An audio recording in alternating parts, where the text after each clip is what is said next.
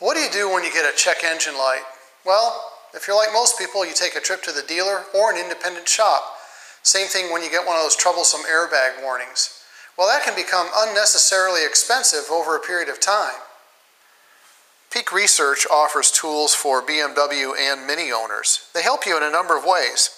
You can use an SRS tool to reset your airbag code that goes off because of a faulty sensor in the passenger seat.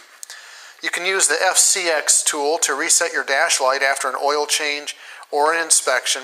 You can also get clues about what triggered a check engine light to come on, or check for other codes that are there even if your check engine light is not coming on.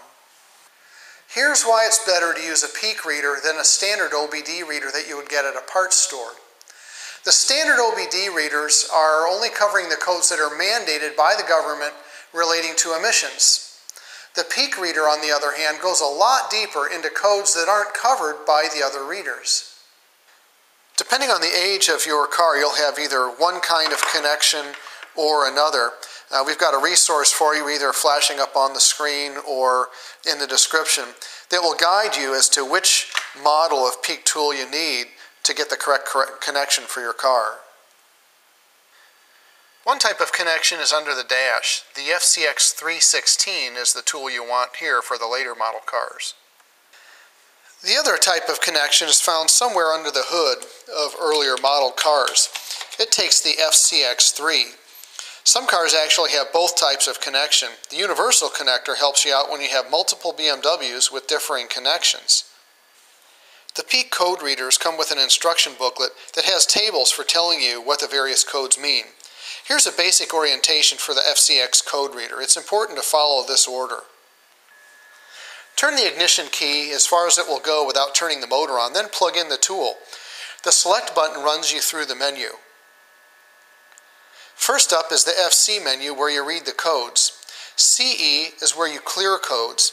Then there's the oil service light, the inspection, reset. Then there are some other sections of the menu that aren't relevant unless you have a V12 in your BMW. To reset the oil light, simply use the select button to scroll to that part of the menu. That's the OL.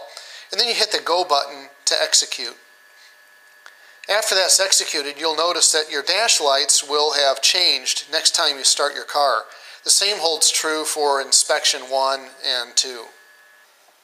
The next time you turn on the ignition, all the oil indicator lights will light up on your dash. Well, as you can see, with a little bit of know-how and a few simple tools, you can go a long way.